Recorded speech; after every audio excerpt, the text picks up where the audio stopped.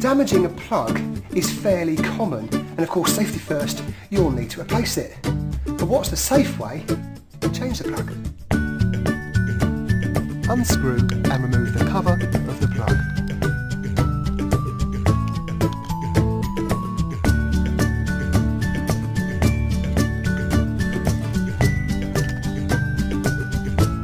Unscrew the flex clamp.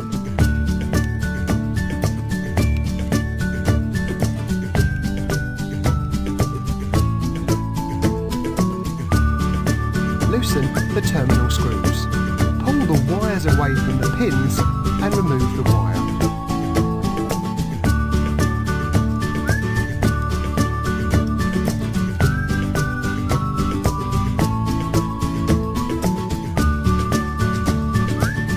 Check the wires aren't damaged.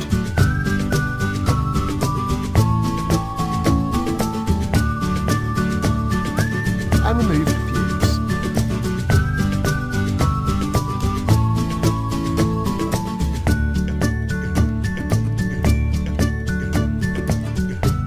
Open the new plug.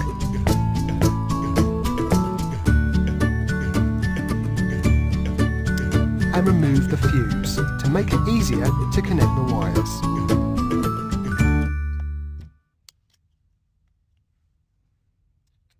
Feed the end of the flex under the clamp or between the flex grips.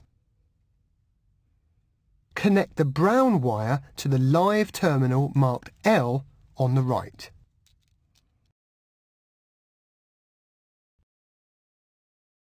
Connect the blue wire to the neutral terminal marked N on the left.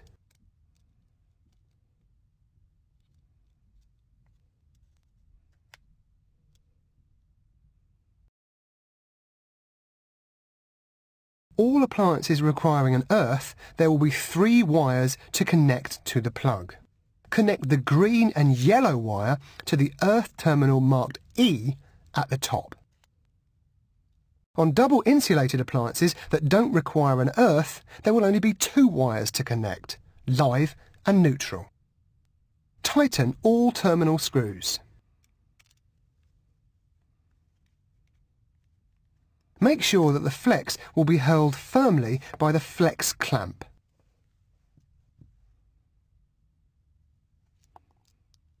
Tighten the flex clamp.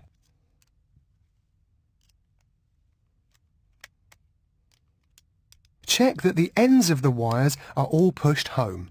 There shouldn't be any exposed wire. You can use the fuse from the old plug, but check you have the right fuse amperage for the appliance. Finally, screw on the cover and you're done.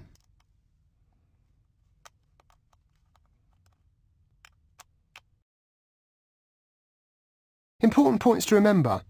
Make sure the flex clamp is gripping the flex and not the core wires. Do check the cores are fully pushed home with the insulation right up to the terminals and that the screws are tight. Ensure you have the correct fuse with the right amperage. A standard 3-pin plug should carry the British Standard kite mark. Oh,